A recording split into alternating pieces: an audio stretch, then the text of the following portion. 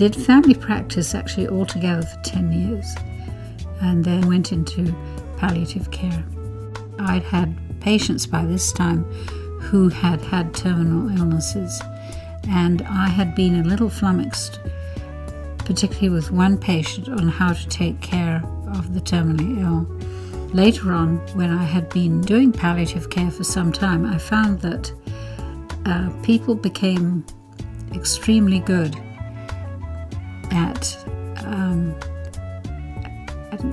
understanding themselves that they were leaving this earth. As long as we controlled the physical symptoms, most people could deal with the losses. They were way ahead of their relatives, for example. So it was a huge learning experience. I felt that it was really important to try and look after people at home, not just in a hospital setting.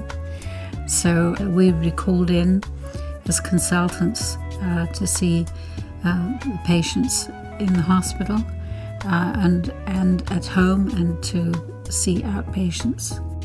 People started asking us to bring workshops to different parts of Alberta.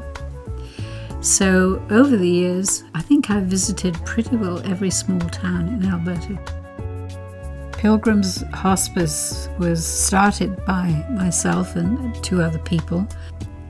We felt that there was an aspect of care of the terminally ill or the chronically unwell that was missing, that if they couldn't be at home for whatever reason, that there should be a place that's different from a medical floor where they could be looked after, and that a lot of the care can be given by volunteers who are specially trained.